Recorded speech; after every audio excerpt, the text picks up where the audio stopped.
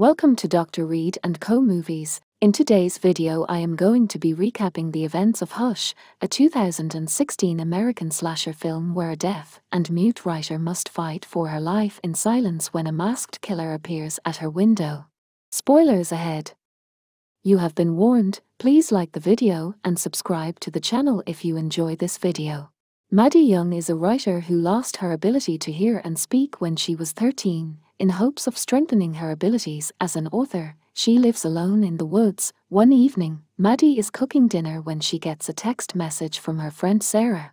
Maddie invites her over. A few minutes later, Sarah arrives with a book Maddie had lent her. It is one of the books Maddie has written. Sarah tells Maddie she loves it and praises her writing abilities. As they are talking, a loud alarm goes off. They rush inside to see it is the fire alarm. Maddie had mistakenly burnt the food. She apologizes to Sarah for the fire alarm being too loud. Later, Sarah invites Maddie to come over for dinner, but she refuses.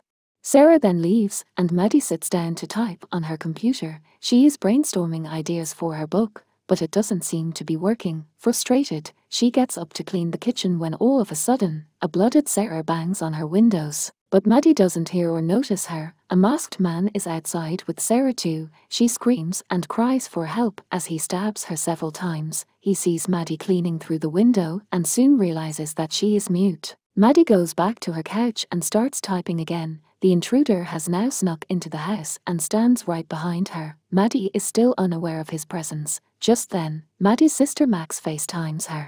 As they are talking, the man steals her phone. After ending the call, Maddie walks around the house looking for her cat but doesn't find it, so she sits back on the couch and opens her laptop. As she does that, she gets a text from her own phone. Maddie is surprised to find several pictures of her from a few minutes ago. Then, she receives one of her in the exact position she is sitting on the couch. She realizes that someone is taking pictures of her. She gets up and for the first time, sees the masked intruder outside her house. He has her phone in his hand. She rushes quickly and closes the window before he can enter. She then goes to her laptop to call the police but can't because the man cuts off the electricity in the house. Terrified, she looks at the man through the window. He then slices the tires of her car, so she cannot run away. Maddie is terrified. She takes a lipstick and writes, "Won't tell, didn't see face, boyfriend coming home," on her window. Her plan is to agree not to tell anyone about the intruder and send him away, but the intruder reads the message and takes his mask off.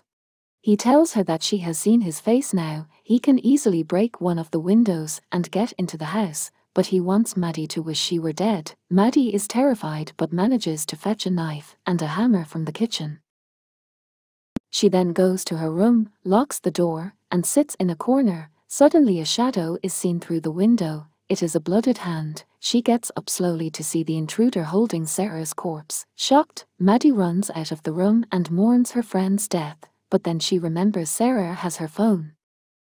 Maddie thinks of a plan. She gets her car keys to trigger an alarm in hopes of distracting the man. She then runs to her room to get Sarah's phone through the window, but she is not quick enough. The man sees her trying to get the phone and runs to get her. Thankfully she gets inside before he can reach her. The intruder shows Maddie Sarah's phone and keeps it on top of her body, challenging her to get it. He also takes Sarah's necklace with him. Maddie is now in her living room when she sees the man moving around. He goes to the back of the house, taking this chance. Maddie comes through the front door. She hides under the deck before he can see her. When he is away from her view, she makes a run for it. However, the man sees her and fires at her with a crossbow bolt. Thankfully, he misses. Somehow Maddie manages to run inside the house again. She then climbs up the stairs and attempts to escape through the windows. She climbs down the roof and throws a torchlight to distract him, but her plan fails when the man notices her. He shoots her with the crossbow bolt again. This time, it hits her leg. Now, Maddie is on the roof, injured, and the intruder is climbing up it to reach her. As he reaches the top, Maddie pushes him back down and snatches his crossbow. She tries to hit the man with a bolt, but he starts climbing up again. Maddie quickly rushes back inside through the window and locks it. She has the crossbow with her but her leg is injured and bleeding profusely. Crying, Maddie applies medicine to her wound. She then tries to figure out the way to use the crossbow. The man watches her through the window, but she doesn't notice.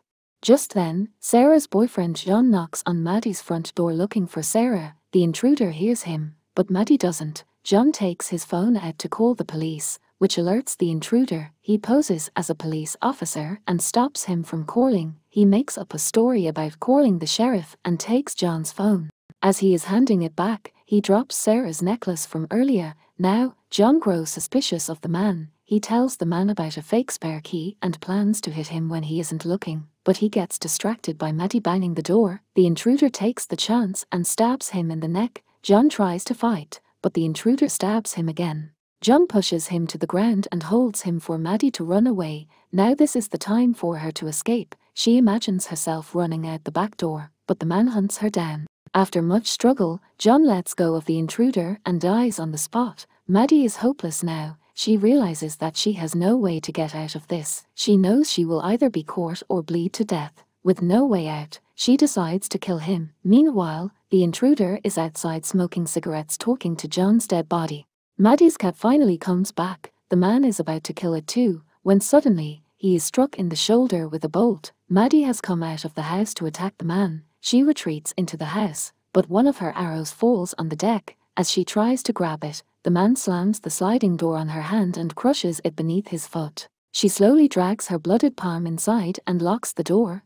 The man watches her on the floor crying in pain. He also breaks the arrow, mocking her.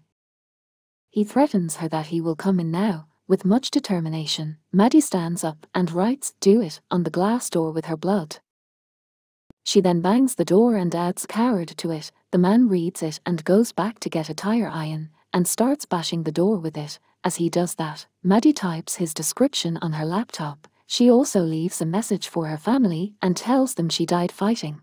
She then locks herself in the bathroom with a knife and waits for him there, facing the door, but the man is already behind her. He has broken in through the skylight in the bathroom. The man talks to her, thinking she cannot hear him, but Maddie feels his breath on the back of her neck. Before he could attack her, she stabs him with her knife. She quickly limps out of the room to the kitchen and hides there. The man comes back looking for her, but before he can reach her, she sprays his face with an insecticide and turns on the fire alarm from earlier. The man struggles for a while but doesn't give up. He beats her ruthlessly and starts strangling her. Maggie's whole life flashes in front of her eyes. She remembers pictures of her childhood and her family. She gets hold of a corkscrew and stabs him on the neck.